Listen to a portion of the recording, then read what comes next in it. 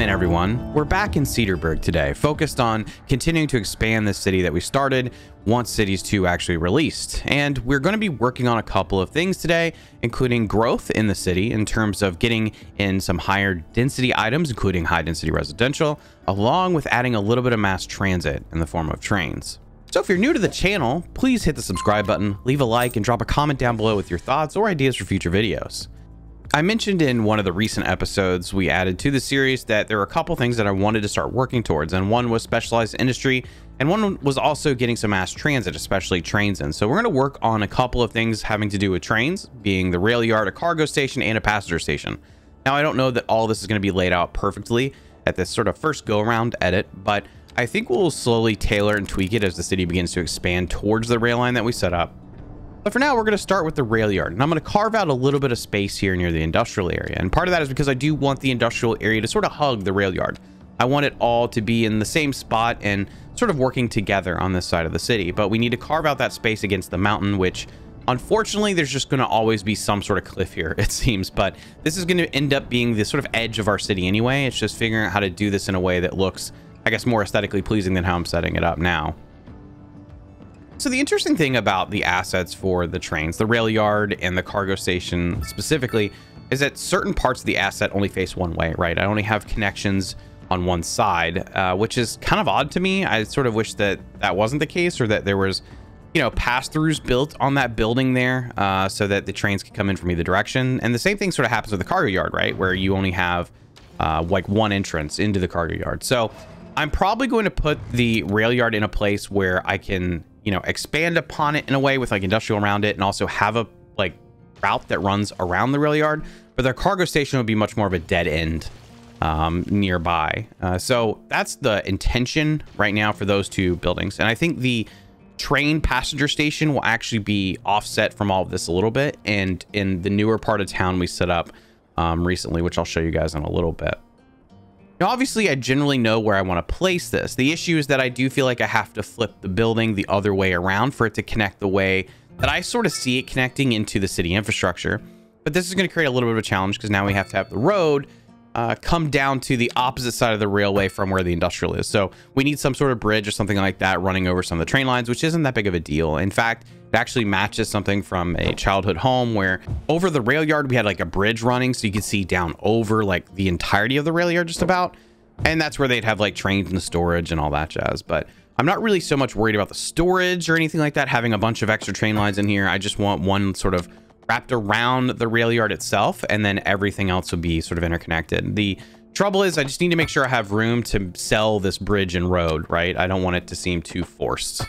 And that also goes for the railways. When I put them down, I want to make sure that there's enough room to make some of these turns and to make it feel, you know, pretty appropriate for what it is. But I know that some of what we set up will probably be altered as we progress. I'm not going to want everything to be exactly how I set it down, especially with the line coming into town.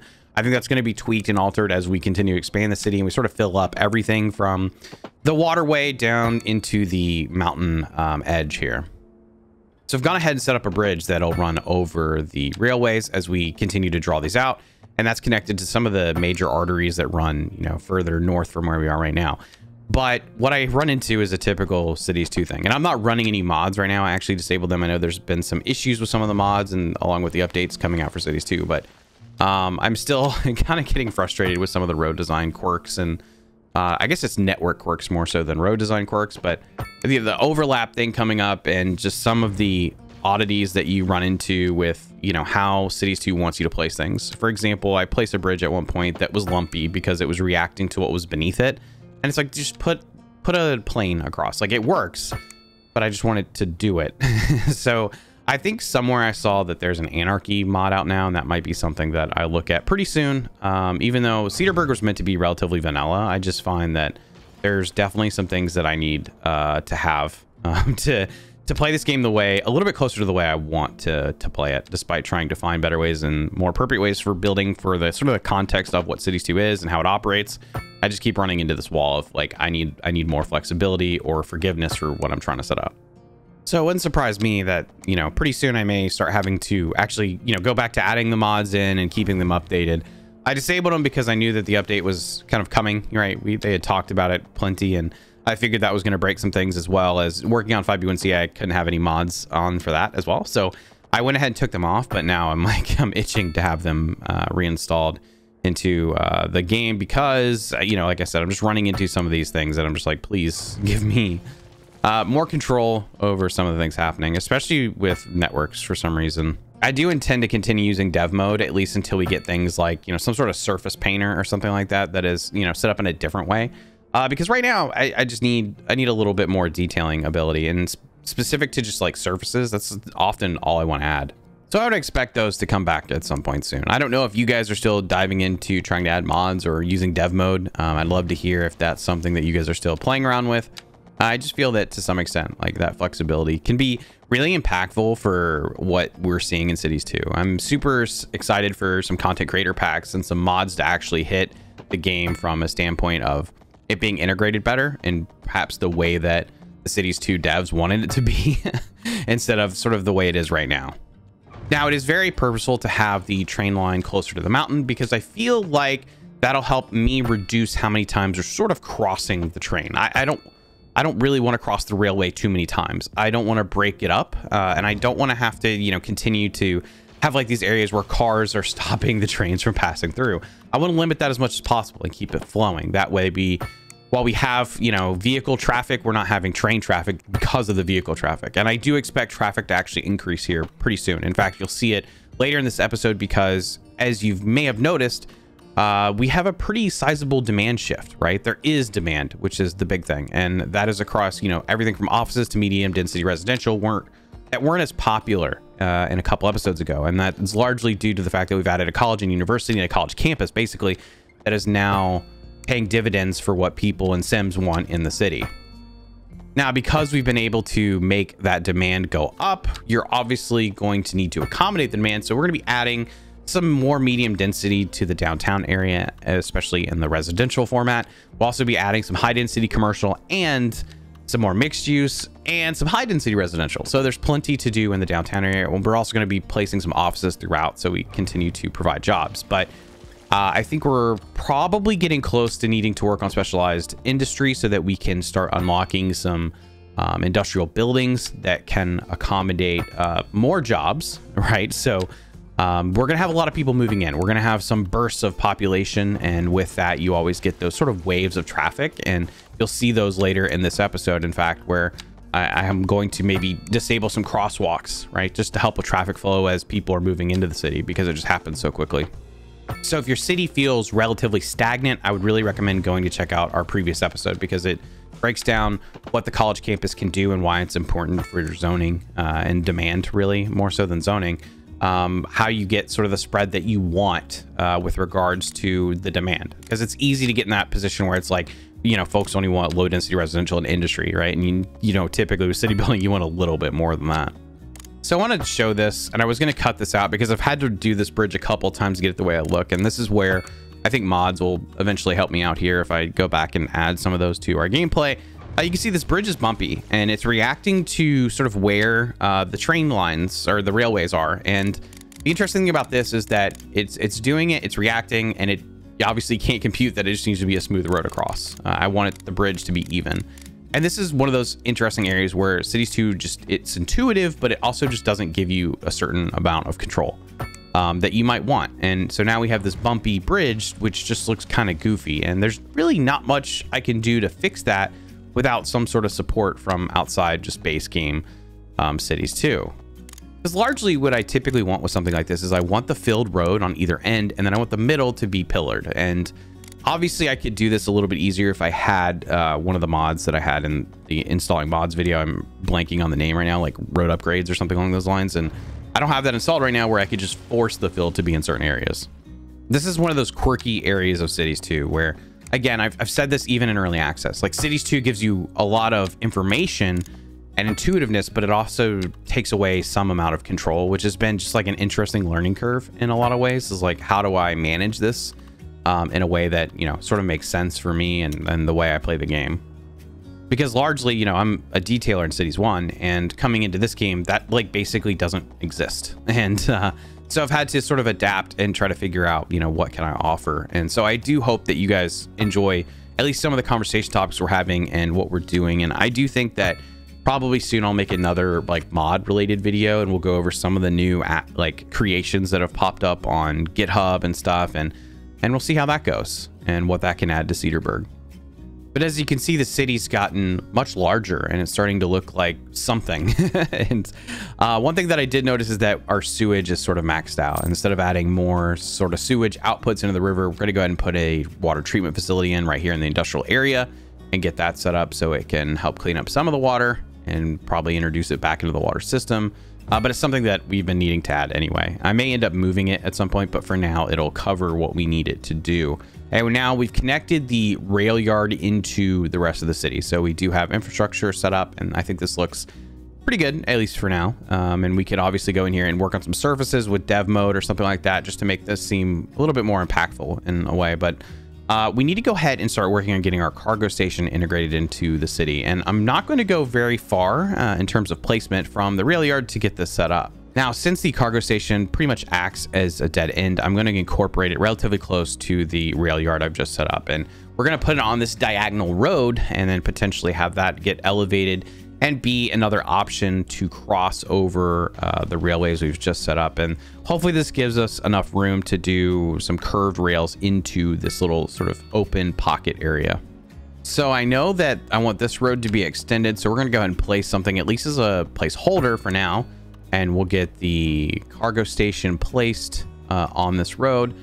And I do like this asset. It actually looks pretty cool. So, same with the passenger station for some reason. I wish that the Railyard actually was a little bit more compressed in terms of the rails and the distance apart from one another. But I do like these buildings. And I'm glad that the scaling just seems better on them compared to what we had in Cities 1.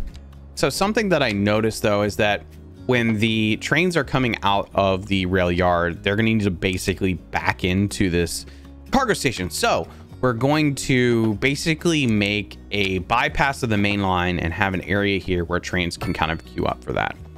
Because what was happening, I did this off cam briefly. I was just trying to test out how I wanted to work this out. And I noticed that the trains were like stopping and then backing in, and it was causing some traffic. Some trains were disappearing. So I just basically deleted it because I can't explain it very well. And we're going to make this kind of extra little area here built off this main line. And then we're going to have a way for the trains to get in on basically from either direction. And this actually solved the issue that I was running into and cleaned this up a little bit. Although probably not perfect. I'm sure plenty of you have a better way of doing this in your head, but this is definitely not something that I am super well versed in, sort of like interchanges, but I think it comes out all right.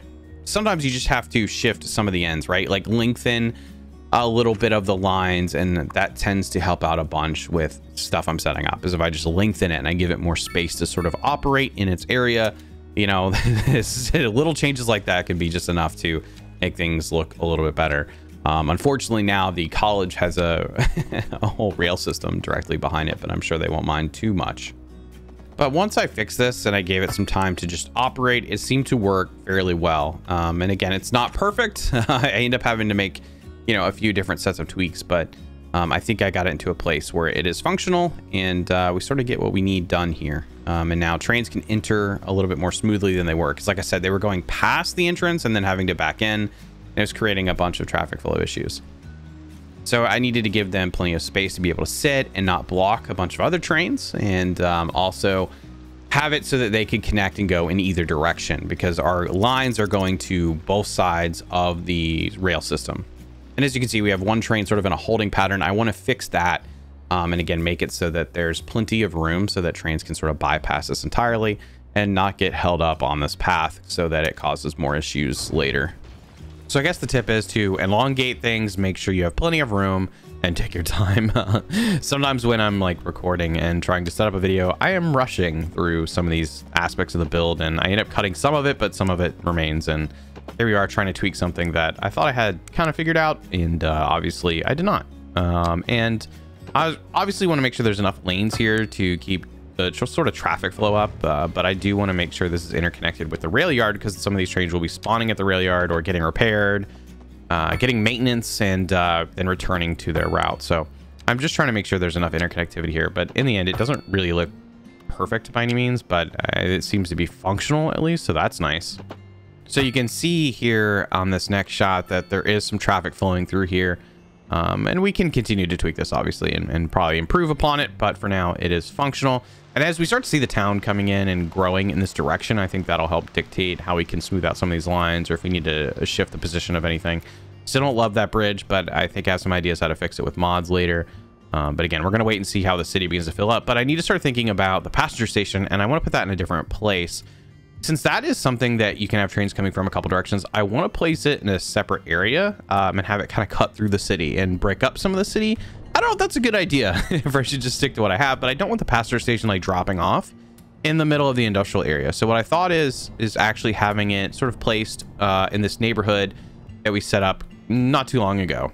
So I think once I'm able to smooth out some of this train and figure out tiers, having the train line run into this neighborhood and then altering some of the format of how the neighborhood is set up and having maybe some row houses along the railway or something might be an interesting take on how we can do something a little bit more unique. My only concern is all these cliffs, man. You start to level and make the area a little bit smoother to operate within, and you get all these crazy cliffs. So I'm going to try to set up some different, almost like terraces, but ultimately we're going to end here at the river with some sort of cliff. So I don't know, there's only so much I can do given the terrain and how it operates in cities too, which is an interesting thing within itself, but that's for another day. I just need to smooth it out and get at least a temporary line set up so that we can see what this will start to look like again as the city fills out and we start to move in this direction more. But also, you know, how this can progress in this area will help dictate how the train line can sort of work around some of the roads and stuff, so we don't have too many intersecting networks. Now, once we get the train station here set up, we'll connect it to the main lines, and I'll have to figure out how to get some of these other networks, these roads and the highway, over or around the railway so we don't intersect it. Like I said, I don't want to, you know, have too many spots where the trains have to stop. What'll be kind of interesting to see is eventually, once the city begins to expand this way, how we can kind of make this all blend together. But I will say this, the kind of off camera here and there, I've been going in and adding some offices and things like that and slowly upgrading some of the downtown to more medium density. And we'll have a little bit more of that later in the episode because it is growing quite rapidly. I mean, you can see we have not lost any momentum in terms of the demand, which is great. Now, I'm hoping this will begin sort of the start of all of our mass transit options. I'd like to get probably subways in and maybe a tram through downtown, you know, something like that. And obviously, we need to do buses. Buses is probably the priority moving forward in terms of mass transit. Eventually, you know, we want an airport. That's not really something I've done a lot of in cities too, because I've only built a couple of cities and we just haven't gotten that far in any of them. This is the most progressed city, even though I do admit that the progress here has been slow. I mean, we're 8 episodes into the series, and really I've been more so focused on just talking about subject matter and doing this is a little bit of a slow burn and seeing sort of what we can do in the city and adapting to new ways of building and all that jazz, as well as trying to help you guys learn maybe something new about the game or help inspire, you know, what you can build. So it's slow, but it's been kind of fun to just build at a different pace. But I think that's going to change a little bit. We're going to need to start feeding a lot of this demand. So I think the city is going to start growing much quicker, and, you know, in a way our videos will progress, you know, a little bit faster. So we have a couple more things that I want to do in this episode. First, I want to add some zoning spots. We're actually going to add in some high density commercial over here, away from downtown near the cargo station we placed. I want to see what this looks like to have a couple taller buildings on this side of town, in the distance from the downtown itself. And then we're also going to add another interchange, and this interchange is going to be in a spot that we never really connected to the highway system, but I'll show you that. And we're just going to use one of the predetermined like trumpet interchanges just to have a different option for people to get into town, because right now they're limited to the main highway system we put in several episodes ago. So the focus here is just expanding where people can get into the city, and I think that'll help somewhat with our transit options, but ultimately there's going to have to be some reworks to some areas, it seems. In addition to the high density commercial I just placed, I'm also going to add some low income housing, because those show up as, you know, smaller towers as well. And we're going to see what this looks like in the distance of downtown. It might look kind of neat. Might look like almost like a town just outside of the town. I don't know. For now, let's go ahead and get this interchange in, and I'm going to unlock a few squares so we have some room to operate. Again, I'm going to keep this pretty simple. We're just going to use this trumpet here and get this connected. My hope is that this starts to spread out some of the traffic flow in the city, because right now they're sort of overwhelming just a couple of spaces, couple of different networks, because there are limitations to some of the connectivity I have, and that is sort of by design but not intentional. There's some fixes I have to implement, and this is probably one of them that will go a little bit of ways of helping, you know, folks enter the city and maneuver, especially being connected to the main road. And I also think this area where we are placing this is going to be developed at some point too, so that's probably when we'll actually go in and change the interchange so that we can have an option for folks just to get off and to this side of the city. I'm not really sure what's going to be on this side of the river. I don't know if it's going to be a continuation of downtown to some degree, or maybe we kind of shift into just small town vibes. You know, I think pretty soon I do need to figure out that, you know, specialized industry and where we're going to place that. I mentioned that earlier. That's something that I want to highlight as an episode. Getting some farmland and stuff like that in would be awesome. And I think we are getting very, very close to needing to do that for jobs and to just have, you know, some different variety in the city, because I don't love our industrial pocket right now. I want to switch that out for something else, maybe spread it out some, or maybe do it in little smaller pockets of themselves so that we can shape that area a little bit differently, because right now it just looks like I just pasted a ton of industrial zoning down. So with some simple work, we got this connected, and it's not perfect, but again, I think it's going to be updated anyway down the road. Let's work on doing some zoning changes in the downtown area. As you can see, this is kind of bulking up, and it's starting to look a little bit more full of medium density, and I've already started to expand that medium density off camera like I mentioned earlier. So we're just going to start converting low density housing into this medium density, and by design, this is going to, you know, push us to actually put in more suburbs, probably further outside of the city, because we're going to need to accommodate that low density demand as well. But for now, we're going to focus on getting more medium density in, and also a little bit of high density, but I'm going to be pretty careful with this, you know, high density residential. I'm going to select it sort of over, you know, medium density buildings that are already there that I just don't want anymore, or that just don't really do a whole lot for us. So some of the smaller buildings are just when it's a couple buildings that are like put together, you know, like 2x4, I'll go in and actually replace those with, you know, high density residential. So we'll get kind of medium-sized towers out of that. The purpose of that to some degree is actually to sort of control where these buildings are going, because I found that placing a bunch of high density right next to each other, adjacent to one another, just doesn't look very realistic in my opinion. So I like to place it very carefully with plenty of medium density around that high density to separate some of the buildings, and that to me tends to look better. You can also use mixed use around some of those high density buildings, and you can mix it in with office space, but again, towers adjacent to each other sometimes just looks a little bit too imposing. Whereas spreading out some lower like scale in terms of height buildings tends to balance everything out a little bit in my eyes. Something else I'm going to be adding in sort of in a similar fashion would be high density commercial. We obviously have a bunch of low density commercial around downtown to help transition us out of some of those buildings, but I'm going to use some of the high density commercial to elevate some of those and then, you know, add those into pockets, sort of like I've done with mixed use and the high density residential. We'll throw some of that in for diversity and just in terms of the buildings themselves. But I think that wraps up our build for this episode. I hope you guys enjoyed today. Obviously, it was mainly getting the train lines in and the stations and doing a little bit of, you know, infrastructure maintenance and of course adding some different zones to the city, and, you know, starting to look at how the city can grow into a bigger city at this point. We're moving away from that smaller town vibe into larger cities. So be sure to subscribe, leave a like, drop a comment down below, and I'll see you guys next time. Take care.